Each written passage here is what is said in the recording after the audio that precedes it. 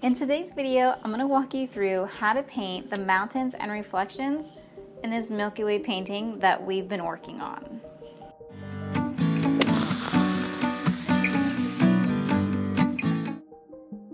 Hey, what's up? I'm going to show you how I get details in my mountains and my reflections. If you like to improve your artwork, start now by hitting that subscribe button and the bell so you don't miss anything. Although I'm going to be working with my oil paints today, everything I do can also be done in acrylics. So grab your paintbrush and let's go paint. Last week we painted the canvas black, so right now I'm going to fill this in with white using my acrylic paint. And I've done a rough sketch with white charcoal pencil so I can clearly see where everything is going to be placed. I'm just adding a little bit of blue in with the white.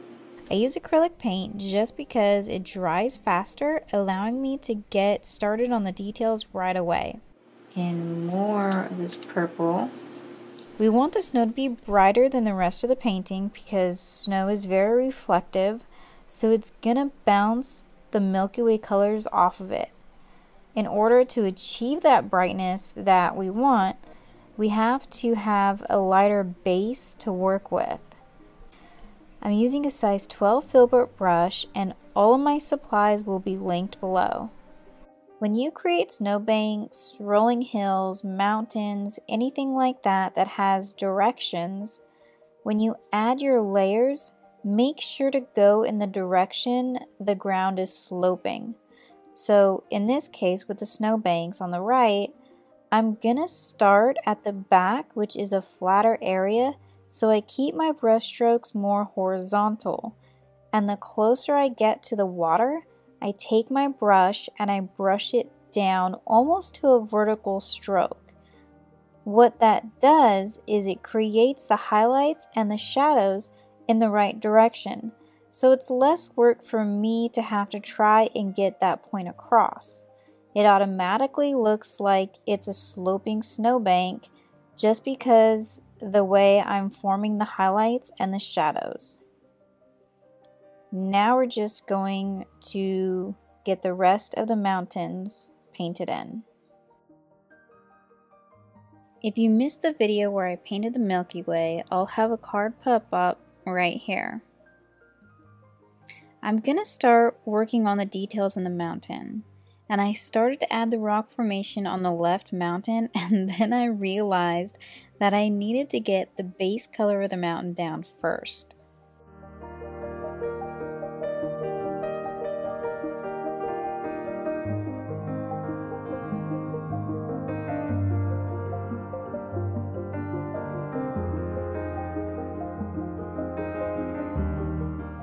I'm starting off by just using a small little filbert brush, and I'm taking the colors that we used in the Milky Way, particularly the outer colors that are a little darker for the shadows, and I'm using those bright blues and purples that we used in the inner part of the Milky Way to lay down the highlights right here on this snowbank.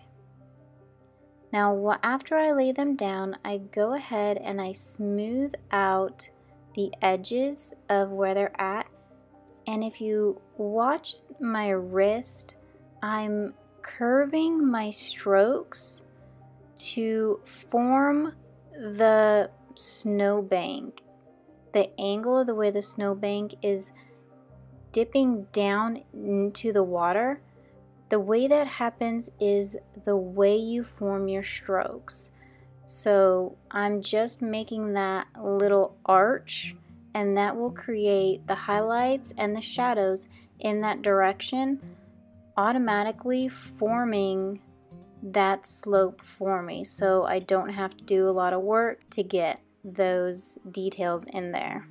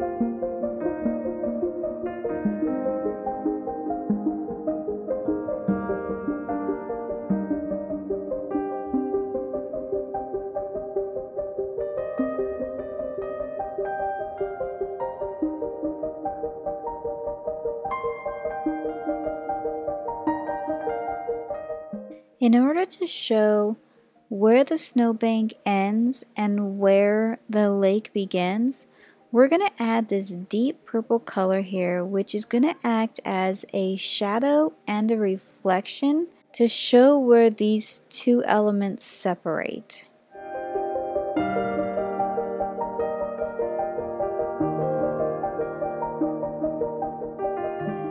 This is where I decided to wipe off that I've already done and work on the base color underneath the mountain.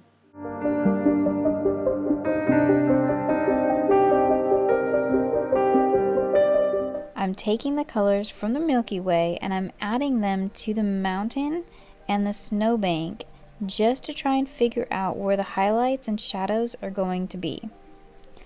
If the Milky Way is a little bit behind and above these mountains, the shadows and highlights have to be placed correctly to show where the main light is coming from. That will also make the sky glow more. I'm creating a lot of lighter details using the light pinks and light purples, and the shadows are created using the dark blues and purples. And if you pay attention which direction my lines are going, that plays a big role in convincing the viewer that this is a mountainside.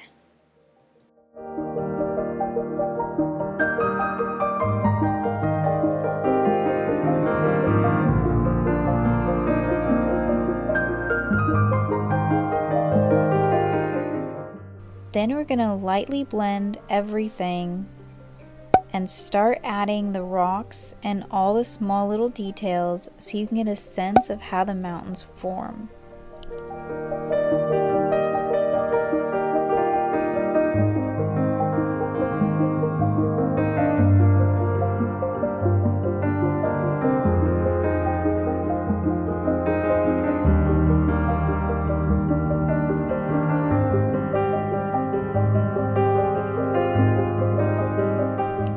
When I start modeling mountains like this, the way the lines go can create all the detail.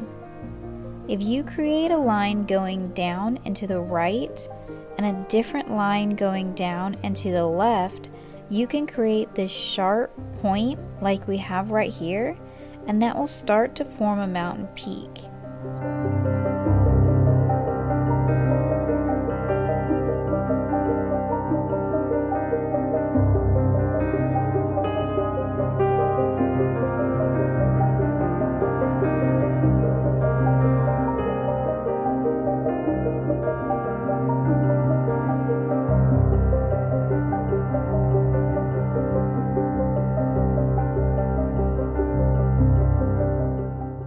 If you want more of a flatter terrain, you're going to want to make your lines more at a horizontal angle like I have right here.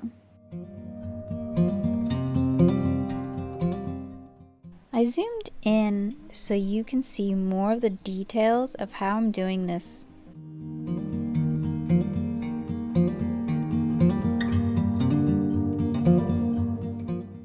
I want you to pay attention to the way the lines are going.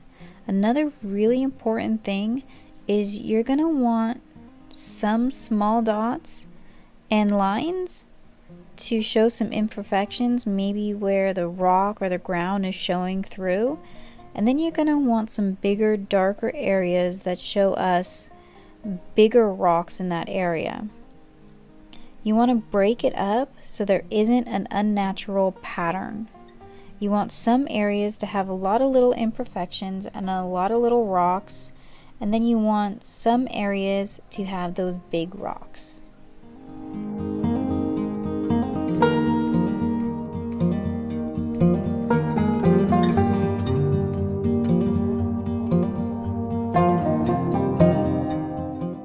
We also add a dark line at the base of the mountain just to show where the mountain and the snowbank are separated.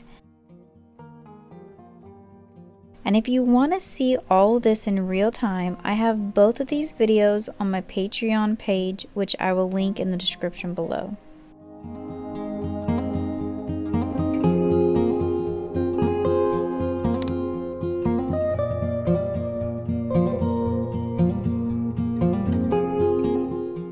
So if you're a beginner painter and you are staring at this mountain and you're just wondering, how do I figure out where to put these rocks to make them look believable, look realistic?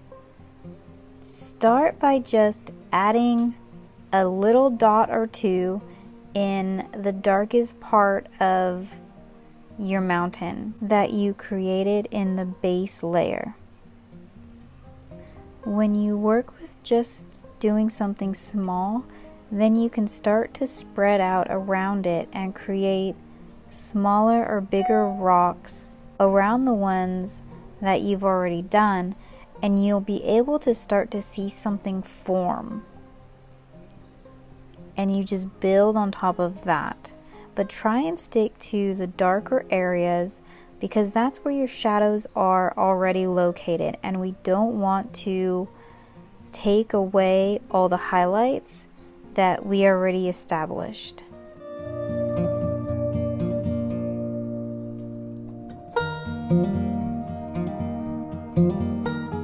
Now that we have all of the imperfections, the rocks down on the mountain, I'm going to start to add some highlights in just certain areas to show where the Milky Way is glowing from, and that's going to be bouncing off of the snow. After I add the highlights with one brush, I go in with a dry brush and I smooth the edges out and push the paint around to where the highlights look the best. And I normally like to go in the next day and add the highlights just because that gives all the rocks and imperfections that we laid down, that gives them a nice 24 hours to dry, so I'm not trying to work around them and then end up blending all my rocks out.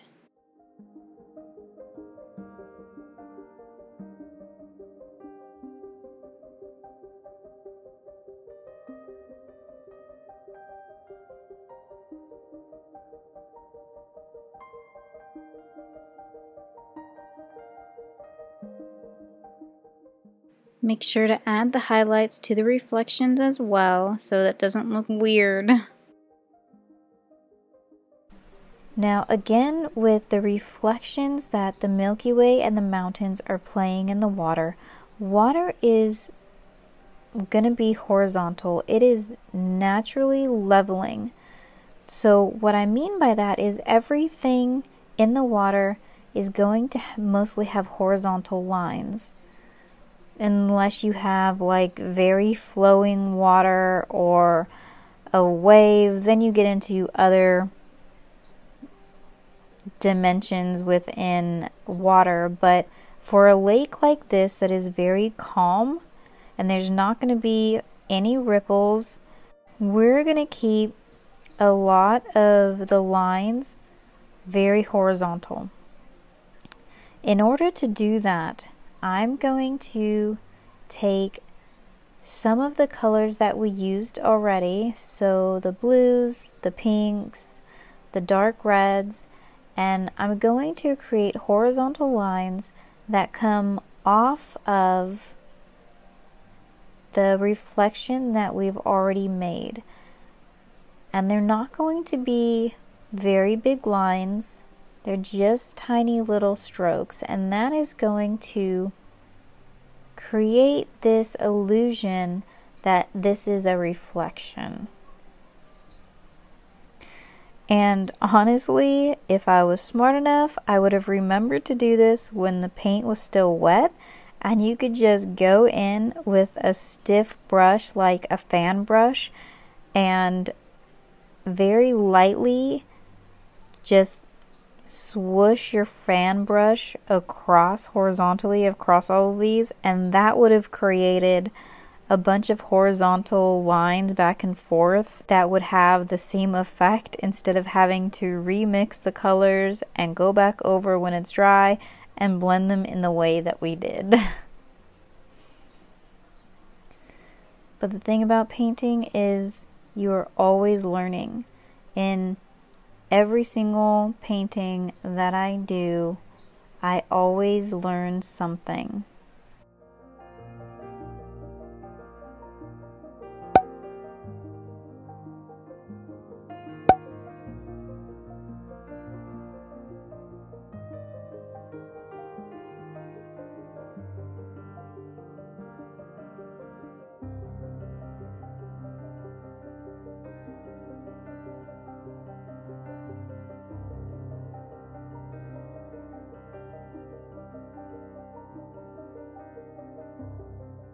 We also need to start showing some imperfections in the snowbank, and that will help create realism.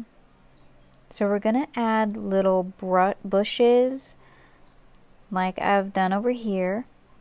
We're also going to add a little bit of the ground showing through and rocks just like we did in the mountains to help create the sloping of the ground as well, just like we did with the mountains.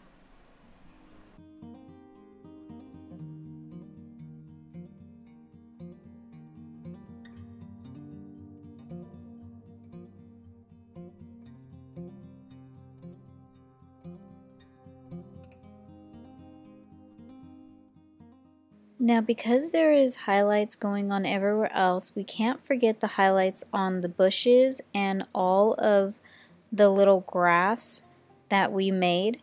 So all I'm doing now is just taking a lighter color of that grass and I'm just adding it to the tips of the bushes and the grass blades.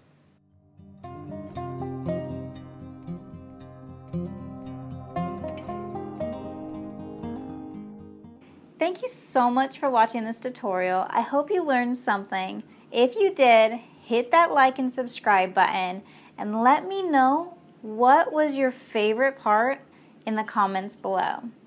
And I hope you all have a wonderful week. Bye guys.